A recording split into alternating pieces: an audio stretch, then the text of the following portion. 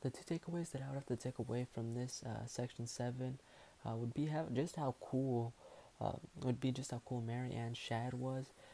Most people don't really know her, and in history, I guess she's not really heard about because I've gone through multiple history classes. AP, regular, advanced, college level, and none of them have ever talked about Mary Ann Shadd, but she's super cool. I really like her story. I really like that she was able to, fight for both the causes that affect her and her life the most. How she was able to fight for women's suffrage movements, along with, being able to fight for, politically African American movements. I also thought it was super cool how she spoke to Douglass.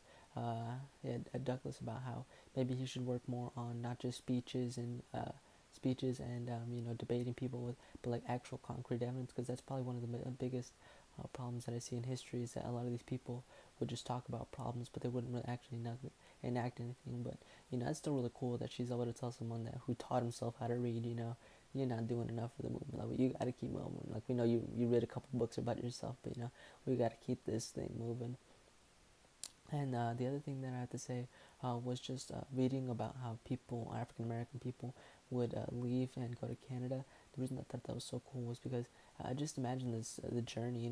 We always talk about the North Star and stuff like that, and what that means in culture, in African culture, African American culture, about how important it was to find their freedom, even if it was like hundreds of thousands of miles away in a country that no one knew. Like, you leave everything you know to get to, like, just have the chance to be free. Like, you leave your family, like, the family that you were able to have, or, risk life, limb, and death, just for the opportunity to even maybe have like a little bit better of a lifestyle. But I find that really interesting, something that could be talked about more, and also something we talk. And both of these things could be talked about more because they're just really impactful, and um, they could educate people who don't really understand, what the times were at that time, like specific, more underground figures who aren't as popular because of time just moving on and things like that. So yeah.